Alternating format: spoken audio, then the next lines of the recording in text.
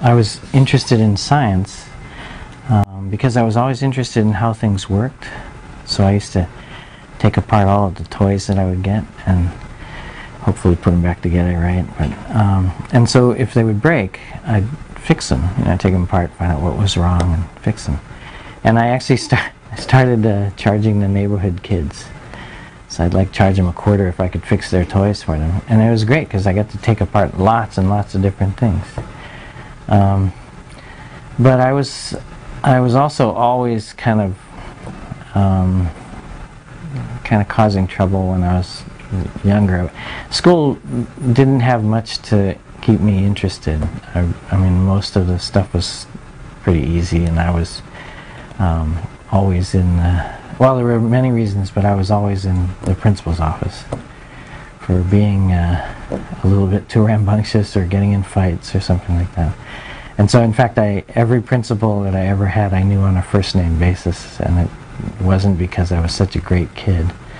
I was going to say at least once a year they'd have me in their office and I'd have to take home a letter to my parents and sign it, or back in those days we used to get paddled, so we don't do that anymore. But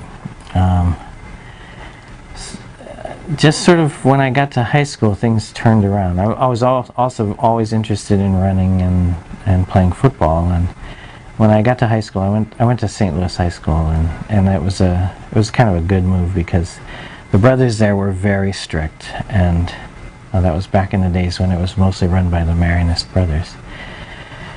And so they kind of set me on the right path, and I stopped being invited to the principal's office, and I started running a lot more and playing football, and it turns out that all of that, channeling all that aggression into into sports really helped, because then I didn't feel the need to go and fight with people and things like that. And then of course I was so naturally interested in science that I just applied around to a bunch of different places that had good science programs, and one place in particular had a really good math physics program and also had a good football team, so I went there. One of the things that people conveniently forget is that Hawaiians, and I assume Polynesians in general, were fantastic natural scientists. You can't float in a canoe from the South Pacific to Hawaii and find Hawaii unless you know what you're doing. And that knowing what you're doing is, hundreds of years of experiment, trial and error, and finding out how to do this. So I think my natural inquisitive abilities, the fact that I'm not afraid to do stuff, those things, all which come from my Hawaiian background, really helped a lot. There's one thing that's kind of hindered it a bit, and that's that when I was young, of course, I was taught,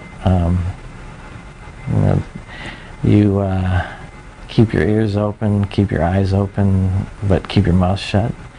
And that goes kind of contrary to what you normally see in Western education. Western education, everybody asks you, got any questions? Well, if you go by the standard that I was taught, you don't ask the questions, you wait until later or something. And I found myself doing that all the way through graduate school. Even at conferences these days, I tend to not ask questions until it's all pow. And so you have to get a little out of that being closed. Astronomy in the old days used to be mostly a science of observation, where you notice something going on and you make notes about it, right? Oh, this sun did this, or this star did this, or you keep a long list of all the different stars or the different galaxies in the world. But physics is trying to look at natural phenomena and write a mathematical equation that tells you how that phenomenon works. So like you can write an equation that tells you which way a ball will bounce. Okay? So if you think about it, you have astronomy, all these great things going up in the sky, and you got physics, and that's trying to do math with natural things that you see, and so you put them together. And so what we do is we try to make mathematical predictions, models, try to understand what's going on in the universe from the math side. So it's a little bit more complicated, but if you're interested in math, it's a great thing to do, because it goes with the things I used to do when I was little. How do things work? You know, I can't really take apart stars and stuff, but I can use math to do the same kind of thing. It is absolutely essential that if you're going to become a scientist, astronomer, physicist, biologist, volcanologist, oceanographer, that you take as much math as you possibly can. You know, math is kind of the language of science. So the more you're able to express yourself in that language, the better you'll do. So that's one thing, and starting right now. I mean, start at high school level, intermediate. You know, start taking math. Start getting to be, you know, have it be a friend rather than a foe. Yeah. So, and for girls especially, do not believe the lies that have been foisted upon you that you are not good in math. You're just as good, if not better, than the boys at math, and you have to get that out of your mind, because here at the Institute, for example, we have several top-notch women astrophysicists who are just as good at math as I am. So that's a very important thing, and don't fall into that trap. The other really important thing to have is to be stubborn. If you've decided this is what you want to do, then don't let anybody tell you you can't. This year has been a fantastic year for the future of astronomy in Hawaii and the Pacific, because it's also coincidentally the International Year of Astronomy. So there's a lot of astronomy going on. But for us here at the Institute, it's been a banner year for many, many reasons. We've gotten funding on some projects to help teach children here in Hawaii. We've gotten final funding on new telescopes. We're going to build if everything works out, we're going to build the biggest, most powerful solar telescope in the world on Haleakala, and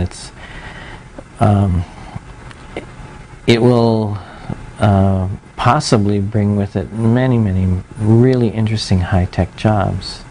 Along with it may actually, the Solar Observatory headquarters may actually move to Haleakala, and that will of course also bring a lot of opportunities for our people.